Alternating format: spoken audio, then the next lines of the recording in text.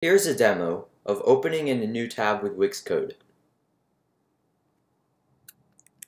So, let's create this. Now, keep in mind that Wix has a feature of opening in a new tab using a button. And this will work. Wix, unfortunately, does not offer inside the code a feature to open in a new tab. However, I made a workaround with HTML frames. As you can see, there's an HTML frame here. So, let's say that we want to open up example.com when clicking on this box.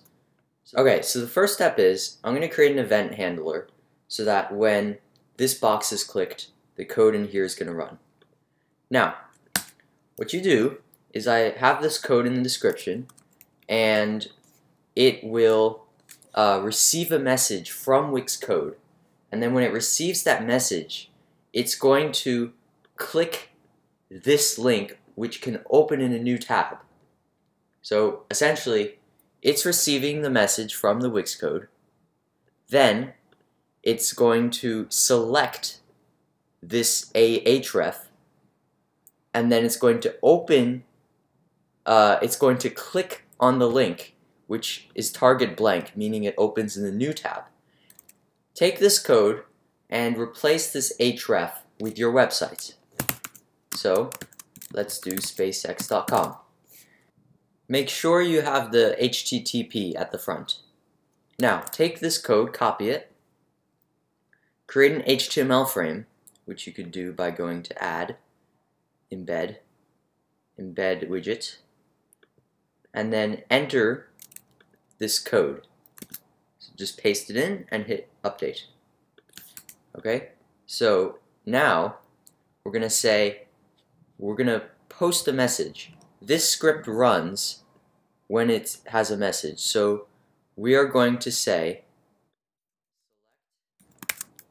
HTML2.postMessage and then whatever message we set. So if message equals post message argument, you can change this to whatever your message wants to be. So I'm going to change it to open. Okay, so if I change it to open here, I'm going to write the same thing in here, open. If you wrote foo, then change it to foo.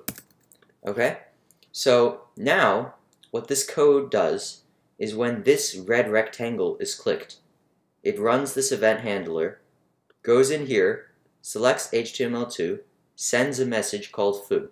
Then inside of here, it receives the message, and then there's a conditional. If the message is foo, then it's going to click on its own link, okay, which is going to open in a new page.